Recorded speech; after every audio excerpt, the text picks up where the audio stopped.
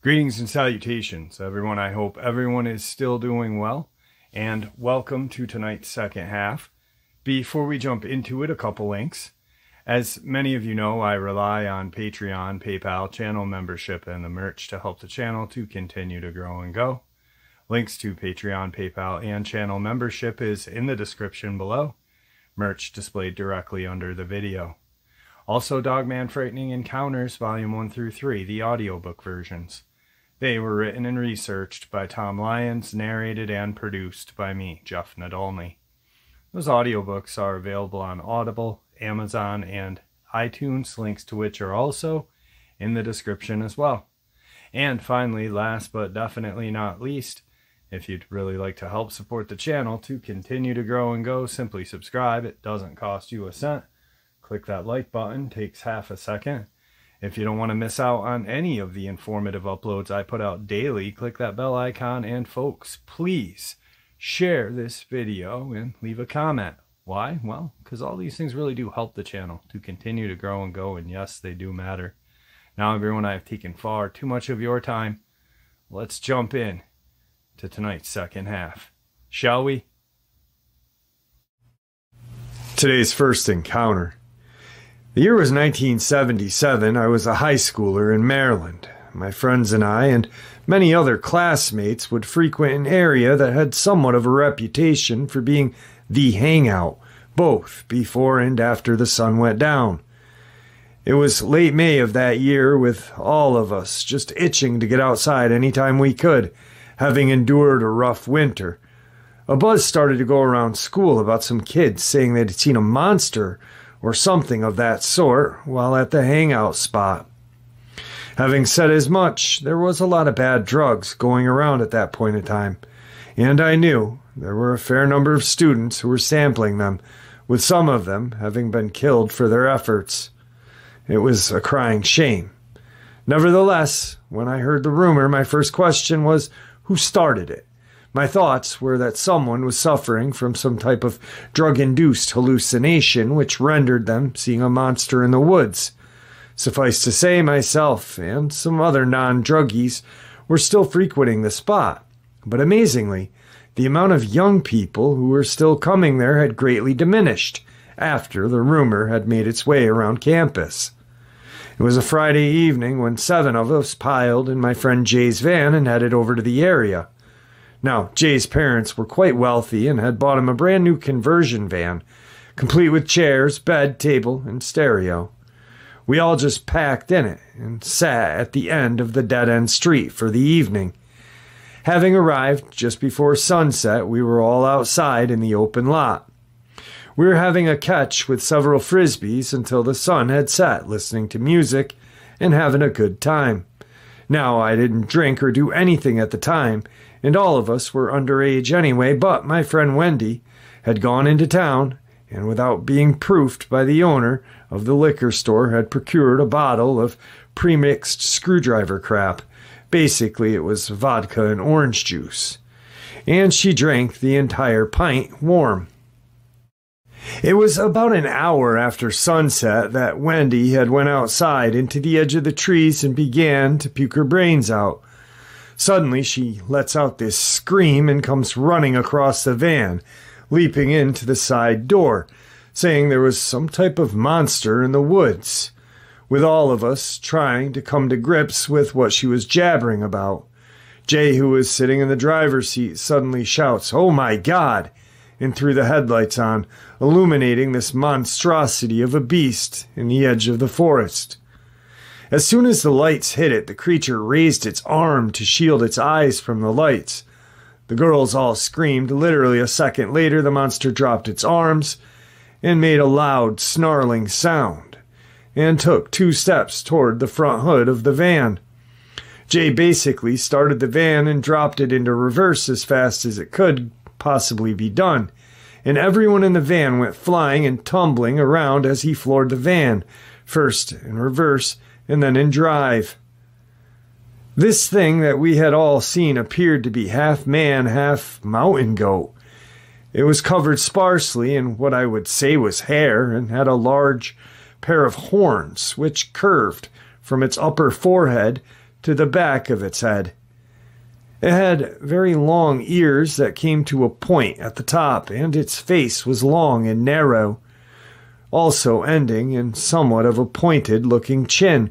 Its nose and eyebrows looked like they were connected in the form of a protruding-type ridge, with its nose having many distinct wrinkles in it when it snarled, kind of like a timber wolf when it growled.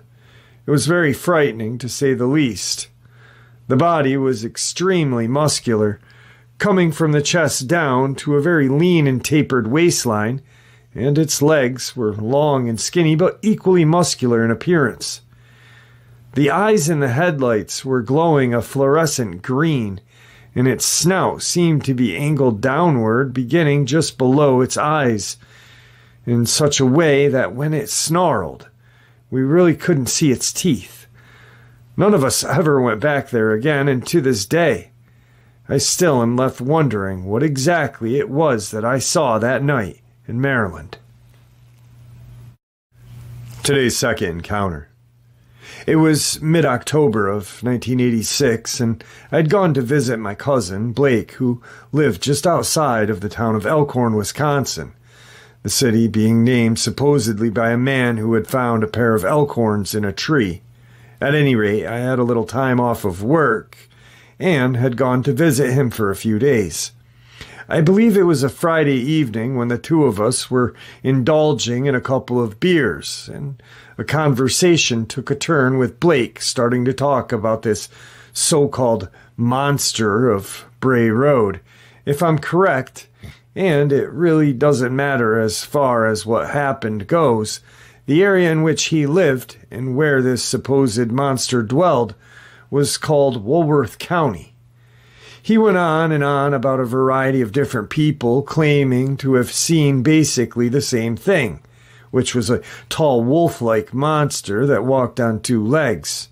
Some of the claims that of seeing it in the cornfields, with others having seen it near farms or crossing the road in other areas for a number of years. It was then that I had breached the subject of Bigfoot, saying that maybe what they were seeing in fact was a Bigfoot. But Blake was empathetic in that he stood his ground, stating that it was most certainly not a Bigfoot, but rather a tall, lanky wolf-type creature with a long canine snout and pointed upright ears. Well, the night ended, and 2 days later the visit ended as well, and I was back home in Illinois. 2 years later, the fall of 1988, when I once again had gone to Wisconsin to visit my cousin. Blake had arranged us to do a little bird shooting in a cornfield that was owned by an acquaintance of his in the area. I should mention to you and everyone else that the enormous proportion of this area of state was predominantly used for dairy farming and corn production. There are fields and farmhouses which are bordered by strips of trees like fence lines everywhere you look. We had made our way over to the farm. I'd say it was 1 p.m., and we're working our way through another field of standing corn stalks, if that's the proper terminology, when Blake said, "Did you see that?" Now we were walking side by side through the standing corn that was quite a bit higher than our heads, with one row in between us separating the two of us as we walked. I said to Blake, "Did I see what?" He said that something had just run by his left-hand side through the corn that looked like a huge dog. At this point, we're in the middle of a large field of standing corn, far from either side of the field, and Blake was saying that there was a huge dog running around in here that we could not see. My immediate thought was that I hoped it was not vicious, because it could have easily come after us from any angle and bite us, and there would be little, if anything, that we could do about it. We certainly wouldn't start firing shots blindly, especially with the two of us paralleling each other through the field. We stood and listened as both of us had heard something rustling in the corn coming from different directions, but nothing else was visible. I have to say, at the time, it did seem like something was circling us, moving at a very rapid pace. Either that or there was a couple or more critters making all of the noise that we were hearing. We decided to make our way out of the field, and as we did, Blake was going to keep his eye looking forward and to the left, while I was going to keep an eye behind us and look to our right, just in case there was a pack of dogs circling us, or even coyote, against which we could hopefully defend ourselves if need be. It was only a few moments into moving out of the corn, as the two of us were moving side by side, that Blake said, "Son of a bitch, what was that?" As I turned quickly to look, my view of the direction in which he was looking was broken up by the standing corn between us. While he was looking straight down a row between the stalks, he shouted, "You mother jumper!" pulled the trigger, after which I heard a loud kind of deep yelp, which was followed by something running through the corn away from us. He then said, "Start running and don't stop," as we were both now tearing up through the cornfield, heading back in the direction that we had just come from. When we broke clear of the field, we stopped to catch our breath. I asked Blake what he had fired upon, having seen nothing myself. He told me that this thing had first stepped into the corn row in front of him. It was on all fours and appeared to be a very large canine, almost like a timber wolf. He said, as his mind was trying to process it, it didn't make any sense, with nothing of the sort being known in the area. It was then that his mind shifted gears to start thinking about the monster of Bray Road. And before he could really make sense of anything, this beast stood on its feet and took a step towards him. That's when he pulled the trigger. He described it as being at least 7 feet tall, with long, thin, muscular arms and legs. When it was on all fours, its rump stood much higher than its forebody, looking like it was more of a crouched position, as if it was ready to launch itself forward. As it stood erect, its legs had somewhat unfolded, revealing how tall it actually was.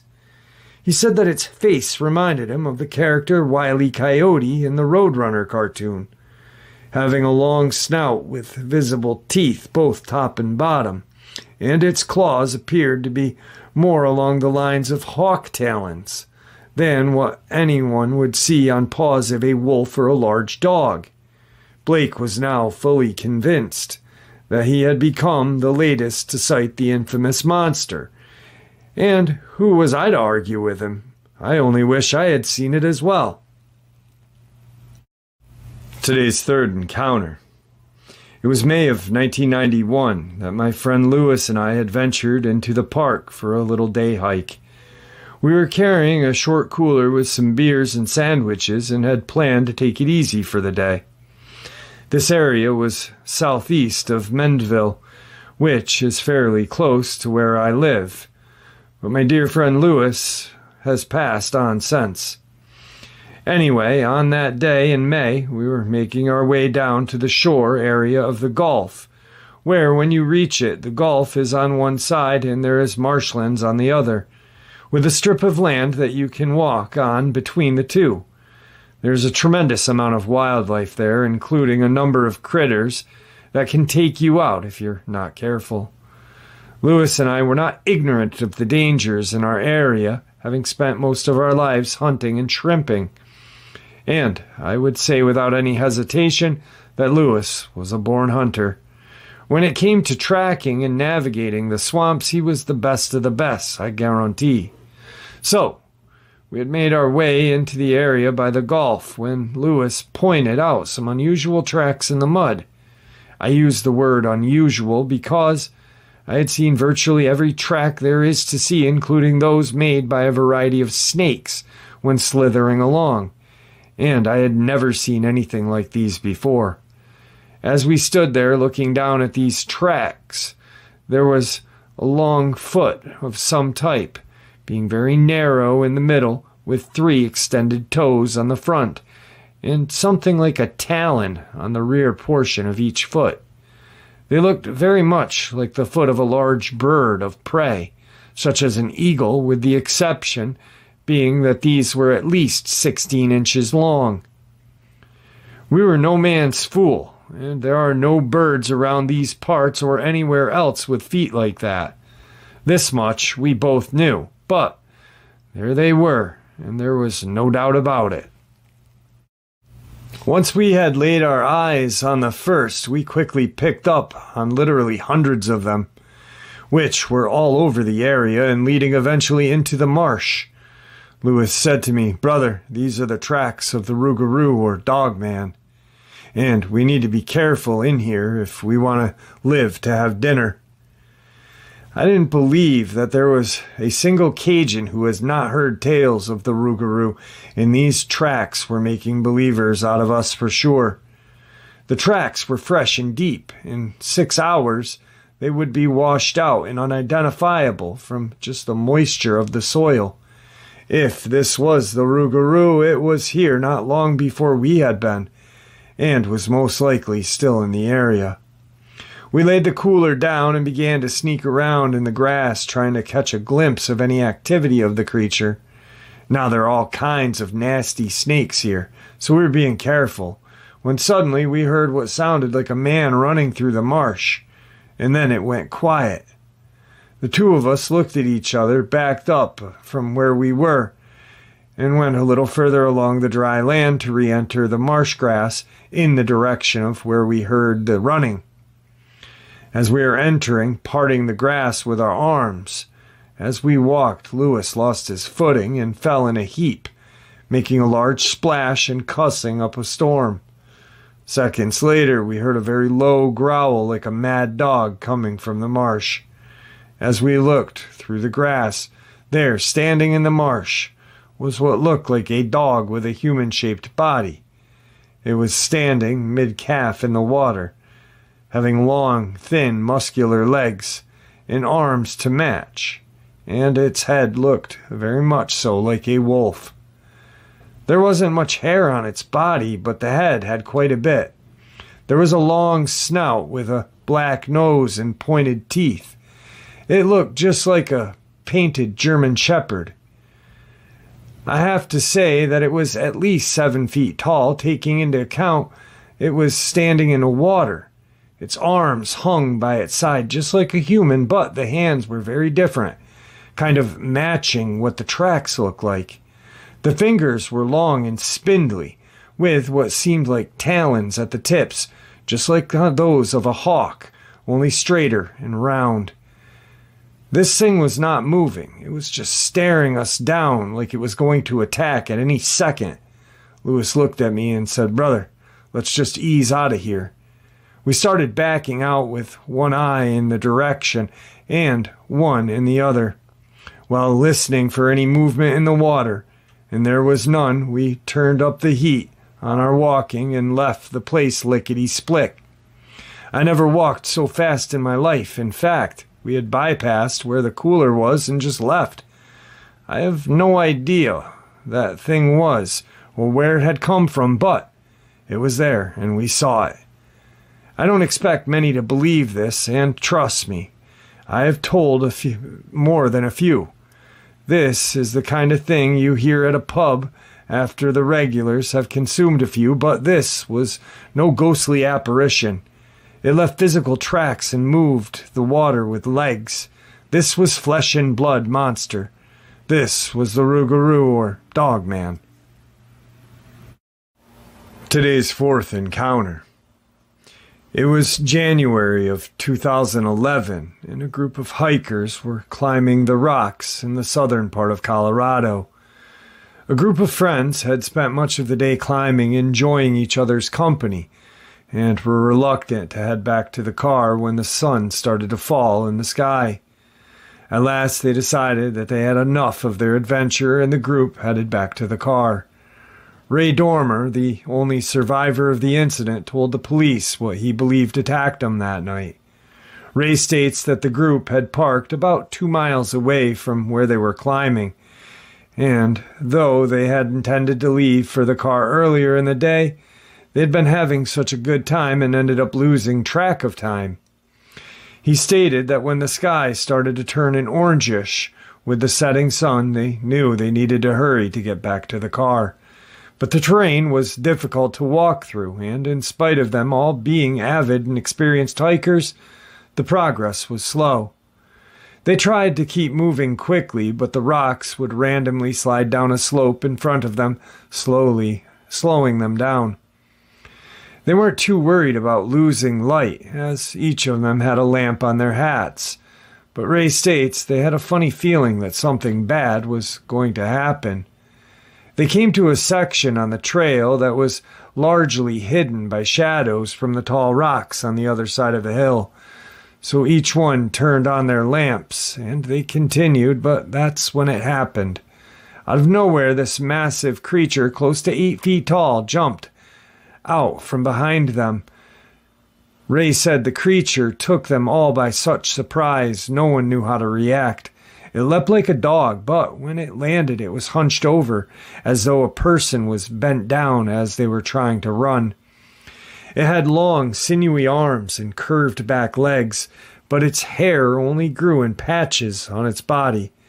It had a massive head with a broad snout that reminded Ray of a bear, though he said that its ears were more like that of a wolf's or a coyote. It had long claws at the end of its hands, if they could be called hands. It had partially formed fingers, which looked like paws, only much longer. Ray states that the creature was snarling and snapping at them, and in the confusion they panicked. He states that they all began to run up the trail as fast as they could, trying to reach the car, but the sound of the creature showed them that it was right behind them. Ray said that he heard one of his friends scream and knew that it must have gotten them. He was too terrified to turn around or even look to see what happened. He states that he knew he should stop and that he should try to help them, but fear had taken over. He hardly remembers what he was doing. He reported to the police that he continued to run, and as he did, he could hear the sound of both of his friends running and the creature running behind them. He would hear another scream, but again, in his terror, he was too afraid to stop. Ray states that he ran all the way to the car, tripping and falling twice in the process, and convinced that at any moment he too would be grabbed by this monster. He states that he doesn't know what happened to his third friend, just that the two of them were running side by side one moment, then he was alone. At the car, he called out for his friends, but he didn't hear any reply. No shouts, no screams, just dead silence in the evening. Feeling terrified once more, he states he jumped into his vehicle and drove into town as quickly as he could. He reported what happened to the police, who immediately sent officers to the area. Although the officers scoured the area, they were unable to find the monster, who had hunted Ray and his friends down. They walked up the trail to where his friends were last seen, but they were only able to locate the remains of one of them. Ray's friend had been torn apart, clearly slashed open with something that was very long and sharp. As with the other reported Dogman attack, his friend had punctured marks. The puncture marks were too far apart to be inflicted by a regular wolf or coyote. In spite of the extensive search, his other two friends were never found. A thorough investigation ensued, and the final conclusion was that they were attacked by a bear. But Ray knows what he saw, and he is convinced to this day that that creature that attacked him and his friends was definitely a Dogman. Now, I looked into that, and I did find a attack that happened in 2011 in Colorado, but not the name that was used in this encounter. So I don't know if the name was changed or what, but there was an attack, and One person had been torn apart by a bear, and one other friend was mentioned, not two. So there were supposedly 3, not 4 friends. The other presumed to be dragged away. So, not really sure what to make of it, but it's pretty detailed. So, and like I said, there was an attack by a bear in 2011. Once again, we don't know the exact location, so it's kind of hard to really pinpoint and triangulate. So, let's move on to tonight's final encounter. This is one of the experiences or encounters that has really stuck with me for a while. My 2 brothers and I were out camping in the woods at our favorite spot. We kind of found it by accident when we were little, when our dad took us out there during one of our trips. It became our unofficial camping site from that point on.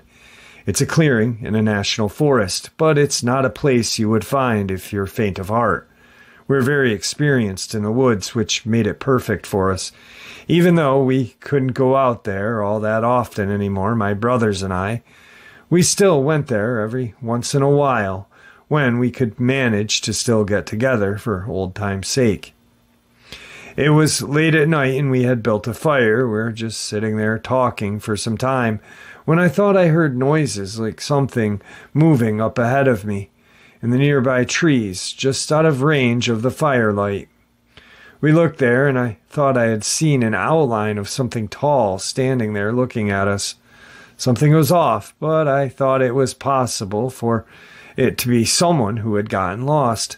My brothers didn't agree with me and kept saying that something wasn't right because he just kept standing there. He didn't approach us. We called out to him, but he ignored us and moved back into the trees instead, where we couldn't see him anymore. But he didn't keep going. I mean, he made noises walking a couple of steps back into the trees, but then it felt like he didn't leave, but he just stopped and stayed right there. We all are fairly sure whoever it was hiding there in the trees.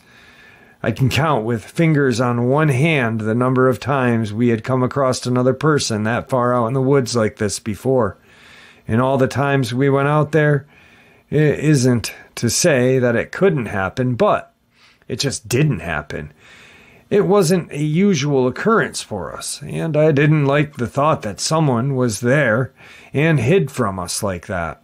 You know, since we called out to them, and they obviously knew we knew they were there. I didn't take it as a good sign about their possible intentions that they hid and didn't answer us back or just leave. And I thought that it was someone and they possibly wanted to attack us or steal from us. My brothers and I were all armed, but you can't go just shooting people. You have to make sure that you don't shoot them. I mean, it could be a drunk guy messing with us, or it could be someone lost in need of help. But who's going to be messing around with us out there so late at night? I didn't think it would be someone messing around, but I had to make sure that they were not actually up to something. I got up and walked closer to the trees. My gun was drawn and tried to shine my flashlight on what I still believed at the time was someone hiding in the trees. When I got close, the smell of wet dog and urine hit me like a blast out of nowhere. Then I heard the movement up ahead and saw something move behind a tree, just as I caught it with the light. I saw a head sticking out from behind the tree, and then I knew it was not another man like I thought it was. I stood there dumbfounded at a total loss of words. I expected to see a person, but what I saw was a long snout, and then its teeth as this thing curled its lips and snarled at me. I backed up in the direction of my brothers and the fire, my flashlight and gun both still aimed at this thing. And it came out from behind the tree and followed me. It snarled at me the whole way. I couldn't make sense of what I was looking at. There was no question it was a wolf. It looked exactly like a wolf, but it stood and walked on two legs. There was no way for me to understand what I was looking at. Nothing. Not only was it a wolf on two legs, it was muscular and taller than I. I'm 6'3", and still had to look up to meet its eyes.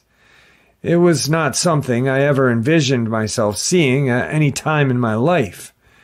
I had never ever considered the possibility of having something like this happen. There was no way to make sense of it. If my brothers hadn't been there to back me up on what I had seen, I would have convinced myself that I was dreaming or made the whole thing up, got my facts and memories mixed up, but no, they saw it as well. You know what we saw. It had a black coat, pointed ears, head, fangs, eyes like a wolf. It was much larger and looked heavier than any wolf I had ever seen, but it was still a wolf, not a black bear standing on its hind legs, believe me, when I say I know the difference.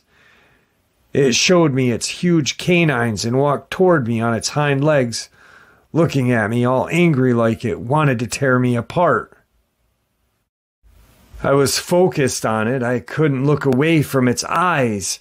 It had hellfire red and orangish eyes, but what stood out to me was there was so much rage and malice in its eyes. Let me just say that I'm not a guy who scares easily. I've faced bears, but this thing terrified me in a way no other event in my life ever did. Nothing ever scared me like it, or made me feel I was seconds away from being killed the way this thing had made me feel. I knew without hesitation, without a shadow of a doubt, that this thing wanted us all dead. I aimed my gun, but heard one of my brothers fire a warning shot before I could even do anything.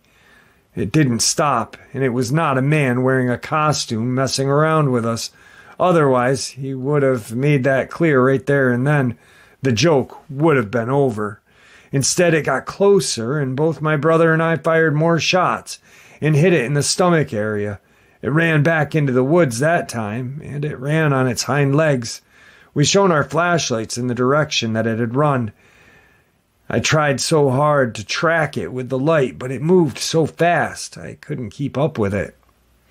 When you find yourself dead set focused on something like that, you try with all of your might and all of your concentration to find it somewhere out there in front of you. It had all of our attention. You're trying to locate it. The last thing you think about is that there's another one sneaking up from behind you. We heard the growling behind us, turned around, and saw there was another one. It would have gotten us, but the growling gave it away. That was the only clue, the only thing to indicate that it was there. There was no other noise or any sound of movement behind us. It looked exactly like the first one, but even bigger. I don't know if it was just the same one, but I don't think it could have run that fast to get behind us, and it was bigger. It also didn't have any wounds on it where we had shot the first one. This one also walked on its hind legs. It was close to my brother and caught us by surprise. He was caught off guard, and before he had time to fire on it, my other brother let loose and shot it in the head. It ran back into the trees, and we heard it run off into the distance. Then we didn't hear it. We didn't hear anything anymore. That was enough. We got our stuff together and got out. We were not staying there for the night. The trek back to our truck was nerve-wracking. I told you, I don't scare easy. Plenty of noises happen out in the woods, but I don't jump at them. After what we had just gone through, I jumped at every noise on the way back. Every noise scared us and had us on edge. We made it back to the trucks without further incident, though. We never went back there camping again. We didn't talk about it to each other for a very long time. It's been a long time since then, but trying to get over what happened is still very difficult to me. I've had nightmares ever since. I've tried very hard to put it out of my mind and just forget it. There is now a deep dread of going into the woods that I feel, that I had never felt before as far as I can remember. Honestly, I haven't gone back camping at all since then, and neither had my brothers. We all have families.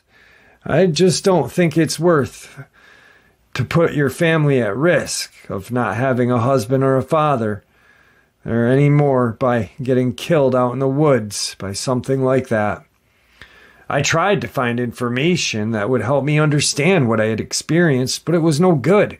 I wanted to talk about it with someone who knew what these things were, what I saw out there, and who had some real knowledge on them. I really did. But I don't go talking about it to anyone, and I'm not about to go back in the woods and look for them. Before I saw them, I didn't believe any stories like this. I understand if people don't want to believe me. What I say happened. Life is like that. But I don't care if someone else believes me or not. I know what I saw, and my brothers know what they saw. We know what we saw out there in those woods that evening. All right, guys, what a set of terrifying experiences. I hope you enjoyed them as much as I enjoyed sharing them with you. I'd like to thank you all for supporting the channel. Your support is honestly what makes this channel continue to grow and go, and what makes it a special and safe place for people to want to share their theories, ideas, and experiences without judgment or ridicule, simply treated with respect. Thank you, and that is all on you guys. With that being said, please stay safe, happy, healthy, and ever vigilant, keeping an eye on our children, our pets, family, and friends. These creatures are real. They are out there and they are dangerous. Share this info with those people you love and care about, and it may just help save their lives someday. Until next time, never stop asking questions, never stop searching for the truth, and God bless.